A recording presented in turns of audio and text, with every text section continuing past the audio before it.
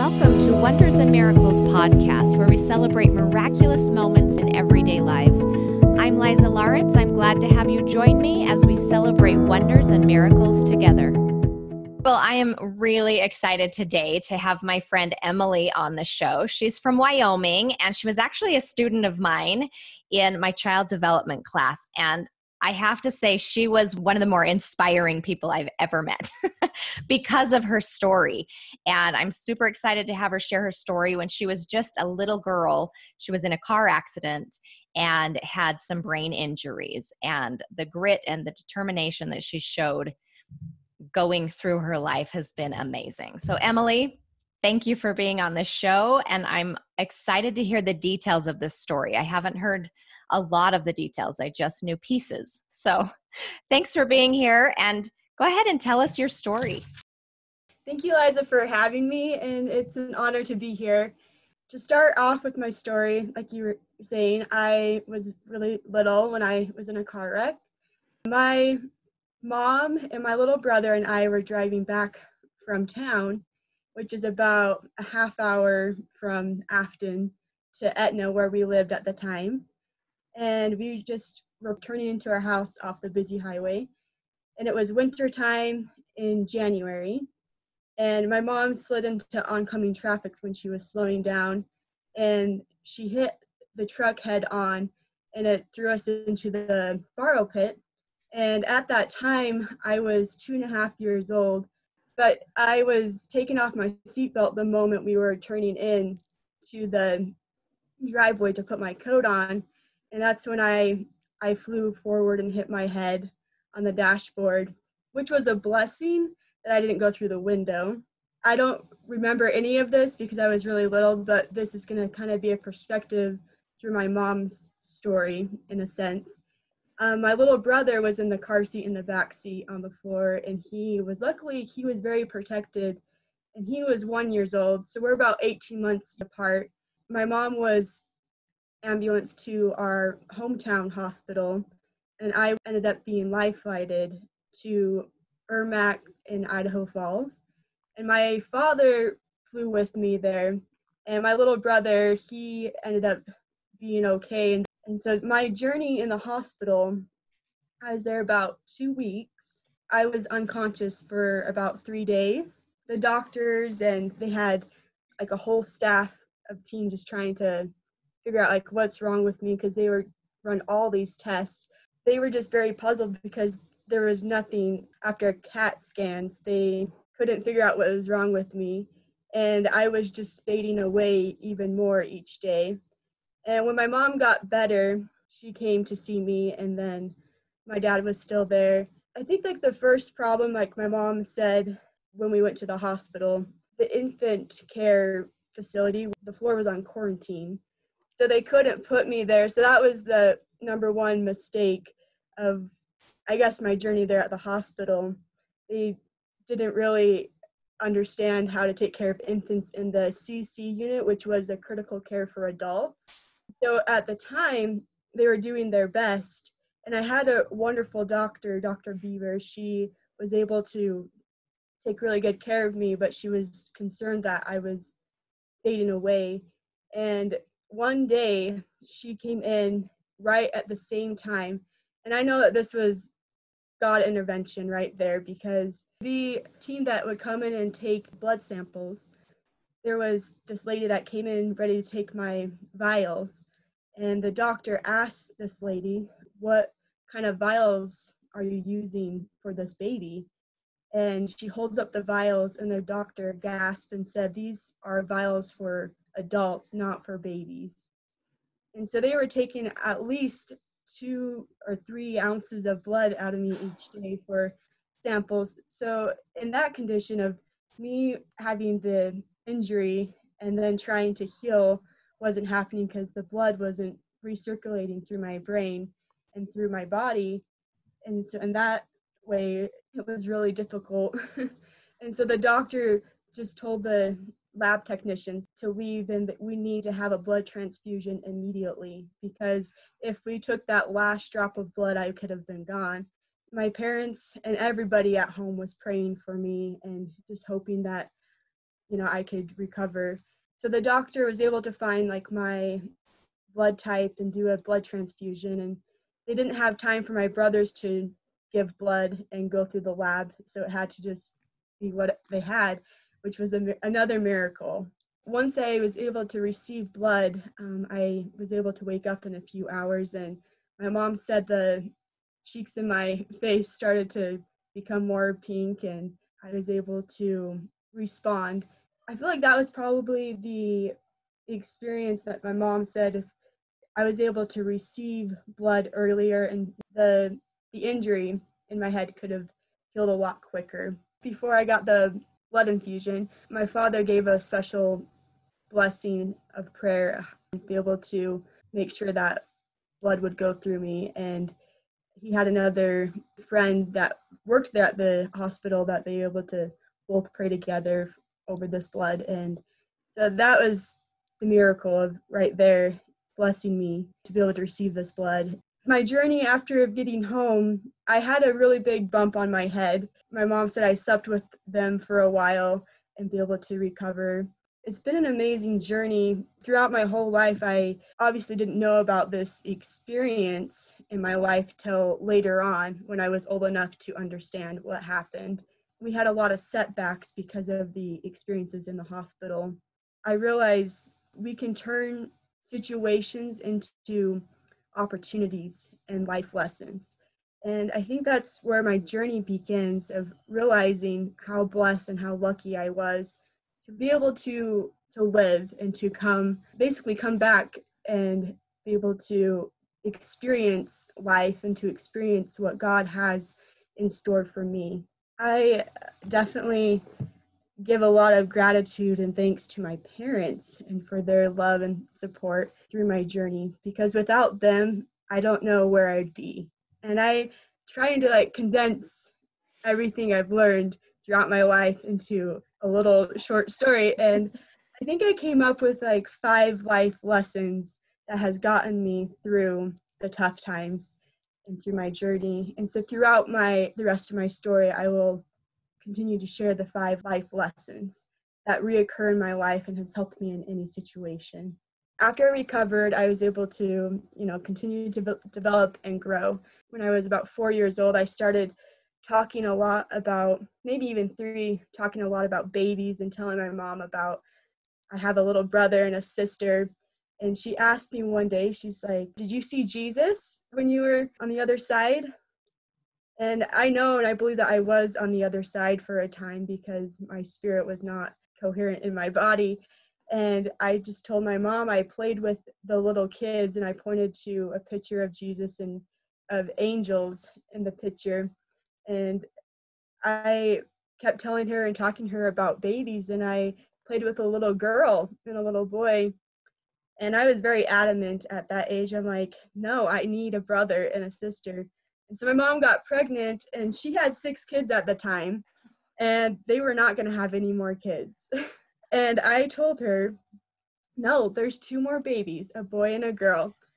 And she got pregnant, and 9 months later, she had a baby, and I was so excited. My Nana, my mom's mom, told me, she's like, "Oh, it's a baby boy." And I was so mad and upset. And I'm like, no. I'm like, where is the baby girl? And I was just so mad. But I told my mom there's a baby girl. And so 2 years later, she had a baby girl. I remember at that time, at that age, I was praying every night for a little sister. And finally, my little sister, Abigail, she comes into the picture. My parents have 8 kids. I love that story. That is so sweet. I feel like that experience, if it was anything for that, my experience of going to the other side was maybe just to help not forget my 2 other little brothers and sisters. So it's really neat how our experiences can really affect other people. I think that's probably the number one thing I'd like to say I've learned throughout my life is, sometimes our experiences are not about us. Maybe life isn't even about us, it's about someone else. And then we can fast forward as I started going to school. So yeah, it was in 1st grade. They did this reading program and testing where to put kids. And I, at that time, didn't really test very high on the reading. And they suggested to my mom it would be a good idea if they could put me on an IEP, which is an individual learning plan, to help me receive the extra help that I needed in order to be successful in school. And so they decided to go with that. I remember at a young age, I was really confused at all the time why I was taking out of classes and why I was always not ever with my friends in reading. So during that time, I would just go along with it, and I was a very patient child and just trying to be happy Emily. My siblings would say, Emily lives in a bubble. I always try to be happy and experience life as the fullest. And even though it was hard for me to read, my mom has given me the greatest gift, the gift of her time. You know, having 8 kids and helping them all with homework. My father would help sometimes, but he definitely had a lot going on. I grew up on a dairy farm, and that says enough in itself. Right. Yes. So growing up, so my mom would help me every night with homework and read to me.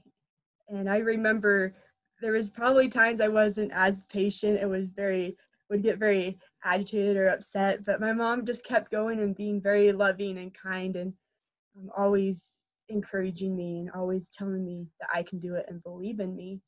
I give a lot of credit to her in my success with school. Going through elementary, I didn't have a lot of confidence in myself. My mom taught me a lot about forgiveness and a lot about being grateful. I would say that would be the next 2 things on my list of like life lessons is gratitude and forgiveness. Being grateful for our circumstances and being grateful for the people around us. My parents are very grateful people and have taught me that gratitude can change perspective. Once I was old enough to understand my experience back when I was 2 years old and the wreck, I had to work through a lot of expressing gratitude for it and forgiving the doctors, forgiving myself, forgiving my mom. My parents, they are very wise people, and they are always lifetime learners. And before I was born, they learned about a method called stress management, of learning how to deal with your emotions and your stresses. That's been one of our saving grace in our family, of just trying to use these tools and help us identify what we are feeling and be able to release that emotion and move on with your life. And it is so freeing when you're able to identify something so hard and be able to release it. Also with forgiveness, in the scriptures, the Bible talks about how Christ says, forgive 70 times 7. And sometimes, forgiveness is like layers, like onions. And sometimes we always have to continue to do that. As we transition into junior high, that is, the stage where everyone's like comparing themselves. Are they better than others? And then, girls starting to like guys and boys like girls, and the awkward stage, you could say.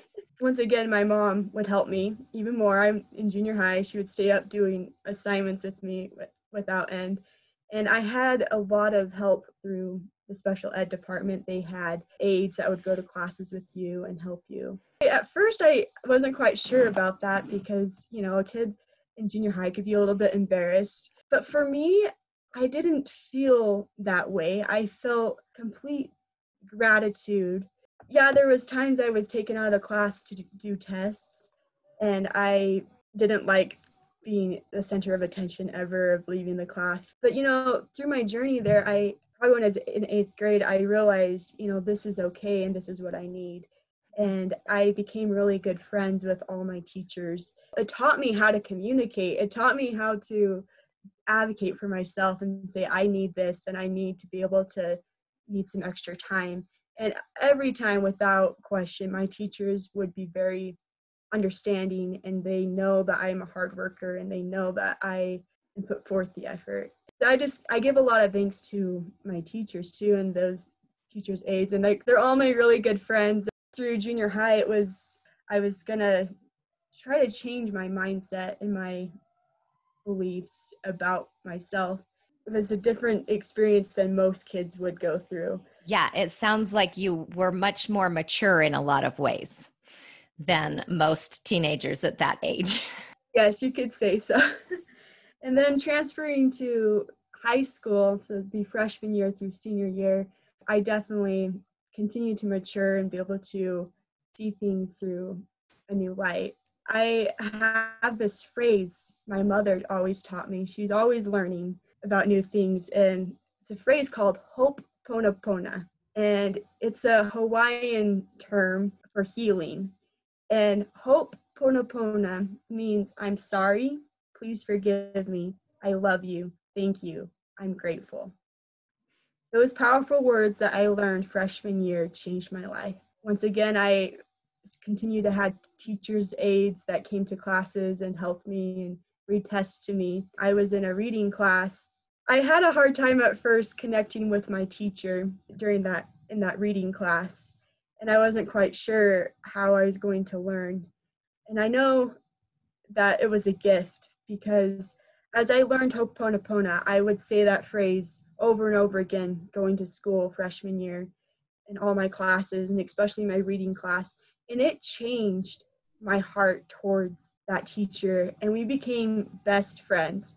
She helped me so much, and so grateful for her patience and her love. I love Ho'oponopono. I use that a lot as well. And it has helped me with forgiveness and changing my heart as well. I think it's a powerful tool. So that's cool that you used that and saw the results of it. I love that. Mm-hmm. Thank you. So that's another journey of, the people in my life. And I've recognized, even though I may struggle, when I did struggle at that time with reading, God was blessing me and filling me with people in my life. Each year in high school got, I wouldn't say easier because the subjects have gotten harder. And my mom was there constantly continuing to help me be able to become a better reader.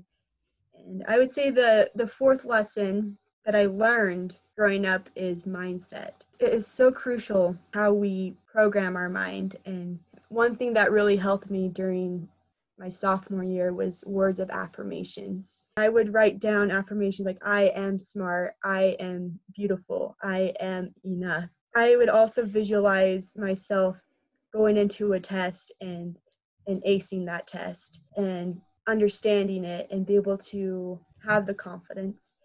The teacher's aides had to read the test to me and explain it, and it would take me twice as long as another student would take on a test. But I was very thorough in my test taking skills and just wanted to do my best. I would stay up hours studying and trying to figure out some different ways for my brain to connect with the information. My perseverance and my determination, it started on the farm.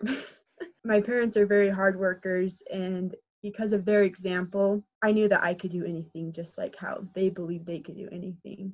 My senior year, there was an experience that happened at the beginning. So senior year is exciting because you want to graduate.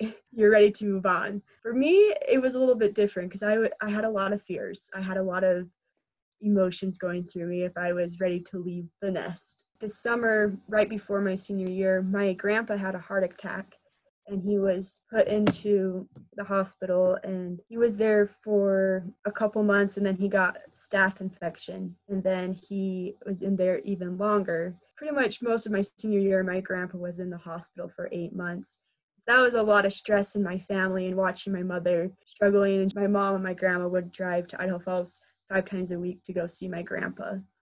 Which, And how long of a drive is that from where you were? about 2 hours. When that's all happening, it's my senior year. During that time, I had a choice. Am I going to let this experience ruin my senior year or make me feel depressed or sad? And there's something that came so strong within me, and I think it's been a part of me always, is letting go of your own problems and focusing on others. Our experiences might not be all about us. And I think that comes down to service. My parents taught me a lot about serving others. Even though it was stressful, I started this game for myself to pick a word each day to live by. Today's going to be a bright day, and I would look for everything to be bright and wonderful.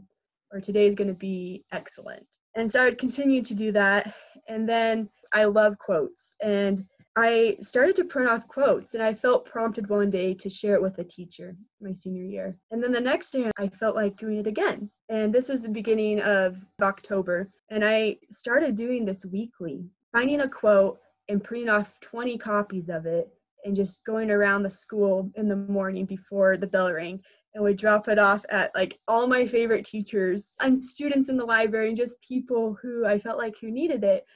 And I felt so joyful and I felt so happy. And I'm like, what is this? Like, my life is kind of upside down right now. And I don't know what's happening. And I continued to do that for the whole year. It was the most incredible feeling in my heart because I gained so much love and respect for all the people that I gave. And even some people that I may have been intimidated before, but it wasn't about me. It was about them. I have to show you. This is a book. In this book are all the quotes that I gave to the teachers and the people in the high school at that time. And the end of my senior year, one of my teachers and friends, she saved every quote and made a book for me and gave it to me for my graduation present. And she had all the teachers that I gave quotes to, they wrote their goodbyes and they wrote inspiring words to me. And it said, anytime that I'm in college and discouraged, remember how special I am and open this book and read the quotes.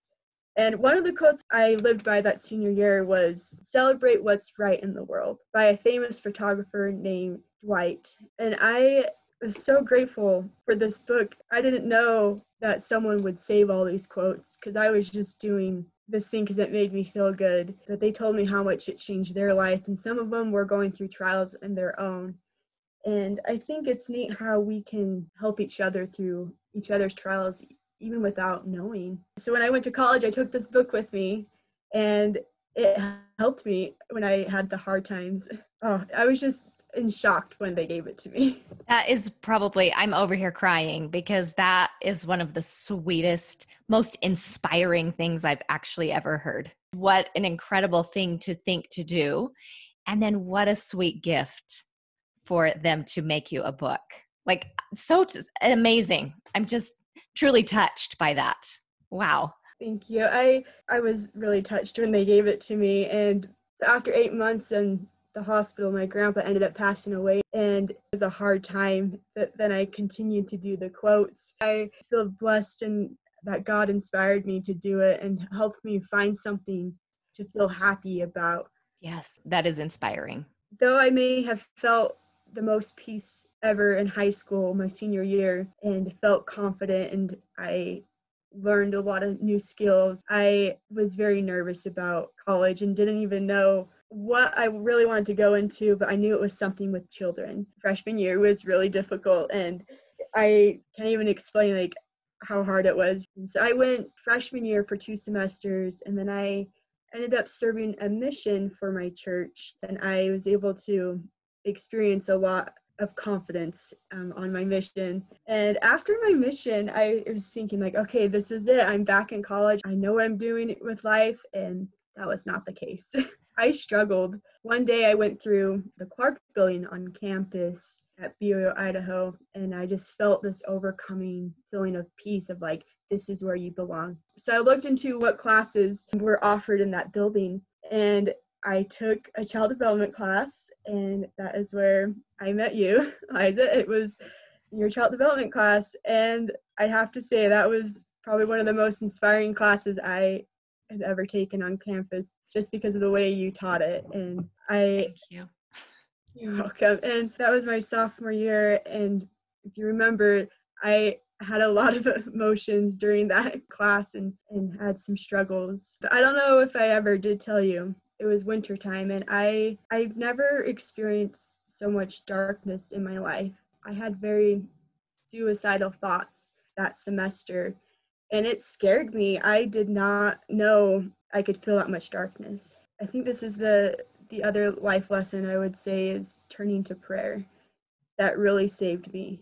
saving grace, praying with all my heart and with all my might, and helping me overcome this challenge of thinking negative thoughts about dying and of not being here and not feeling important. I definitely remember during that time I was walking through campus, and this is after many months of praying and receiving special blessings and prayers. I had this thought as, Emily, you got to change your perspective. And that goes back to gratitude. Another, the life lesson of gratitude. And so I started to express gratitude, and I started to talk with my roommates and started to write my feelings down. It was through God who saved me, and relying on my Savior, Jesus Christ, my saving grace, be able to help me recognize the seed of greatnesses that I did have and what I did have to offer, and that it is worth living. God has spared my life many times. I know that there is a purpose and I have something great to offer. And the adversary is going to do everything they can to stop you from doing your mission. So giving a lot of thanks to my parents and even to you, Liza, you helped me a lot that semester. So I'm eternally grateful for that. Well, thank you. And I'm honored to have played a little role in your life. But I remember you that semester. And I was inspired by you because I knew you had been struggling, but you were an amazing advocate for yourself. And you knew how to advocate for yourself and find resources. I didn't know you were struggling that deeply. So I feel bad that I didn't offer more support. I always felt like you were just such an inspiring hard worker and so determined to get through the hard times. Thank you. I definitely know that God placed us in each other's path for a reason, and what you did offer and what you did share was enough. It was what I needed at that time. In life, we hit rock bottom sometimes, and I think that's when we learn to fly and we learn where God can lift us and carry us. And that was my Gethsemane moment in trying to really rely on the power of God.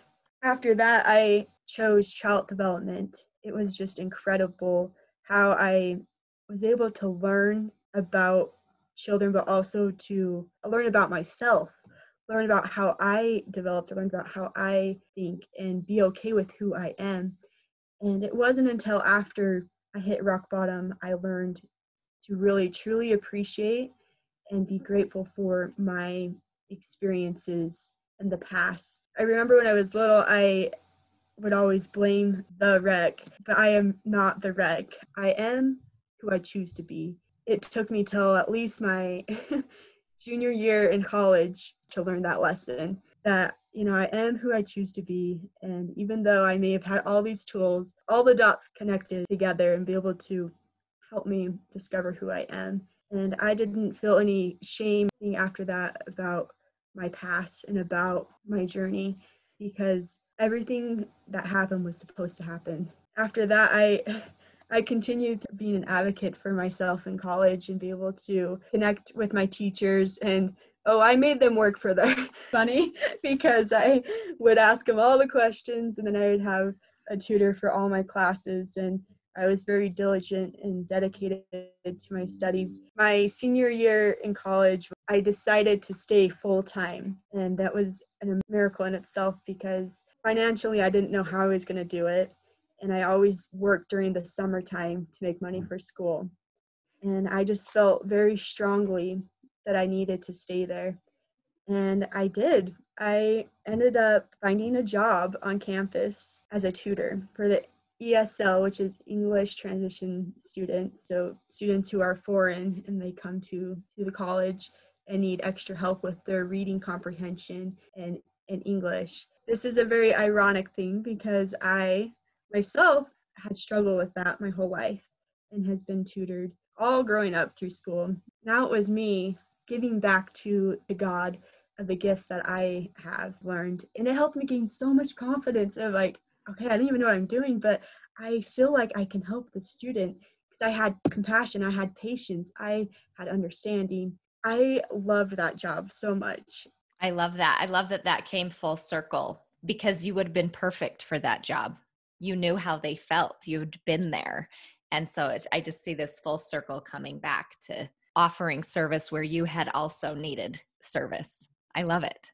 It was an incredible experience. And I was also getting tutored as well. It's not a weakness. It's a strength to get help. I just am so grateful for God blessing me with people in my life that are inspiring, that uplift me, that we can both be an instrument to each other.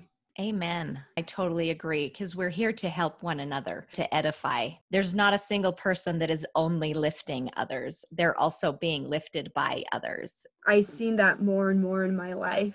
Once again, I just want to recap like the 5 life lessons that I have learned, and these 5 life lessons that I've experienced. First is like sometimes our experiences in life is not all about us. It's about others and being a service to them. And second, gratitude. Gratitude can change our perspective. What we put in is what we get out. And number 3, forgiveness. Ho'oponopono. I'm sorry. Please forgive me. I love you. Thank you. I'm grateful. The importance of forgiving 70 times 7. No matter what circumstances or what situation, forgiving yourself, forgiving others, forgiving the past, helping you move on. Because I know like as we forgive, our burdens are being lifted and we are connecting with God more. Number 4, mindset. The power of the mind, of feeding the mind with good thoughts, with inspirational things, and be able to use words of affirmations and I am statements of saying, I am enough, I am beautiful, I am strong. And as we continue to program our minds with truth, with the words that God would want us to say and to tell us and to uplift us, we can be able to be of service to others. And as we visualize in our mind what we want, set that goal, we can get there. We can be able to experience happiness and can be able to feel joy. And then number 5 is prayer. Praying always and connecting with God is probably the most powerful thing you can do, because this life is about serving God and about connecting with Him.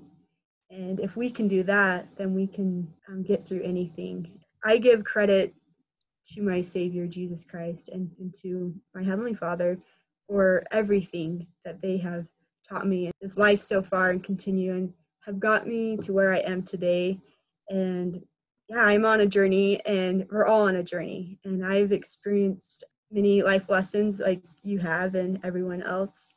And we're going to have our ups and downs, and we're going to continue to have those hard trials. But if we can remember God and turn to Him, and that is the power of healing right there.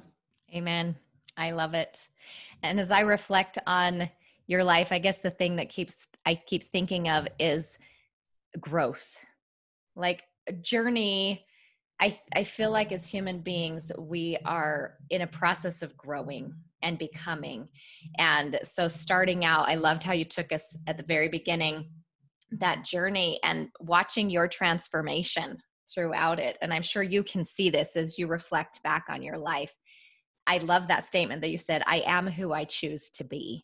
You obviously have used your experiences and the struggles you've been through have created incredible growth in you. And like I said, you were one of those so inspiring people that I've ever met. And truly watching you through the process through college. And I was so honored. Your senior interview, I only had you in one class, but we kept in touch. You were always so sweet to send a quote when I needed it or something and come visit. But your senior interview, I think it was God orchestrating. I got to be the faculty that was in your interview. And I remember being emotional because I was like, I love Emily so much. I'm so honored to see her from the very beginning of her major to now I'm graduating and I've been successful. And I was just honored to see that whole process. It was very honorable to have you there. I was hoping and praying that you would be there. See, and the Lord just orchestrated that for both of us. Definitely did. I'm really truly blessed to know you. Well, thank you. And I am blessed to know you too. I feel so grateful. Thank you. Could I end with a quote? Please do. Yes. Okay. One of my favorite quotes is by Albert Einstein, and it says, "Learn from yesterday, live for today, and hope for tomorrow." I love that. Thank you, Emily, so much. This was beautiful. I'm so honored to hear the full story and your journey, and you're amazing. Thank you. Thanks for letting me share my story. Thank you so much for listening to this miracle story. Please subscribe to my channel if you liked it. You can also find me on iTunes, Stitcher, Spotify, and remember to notice and celebrate miracles.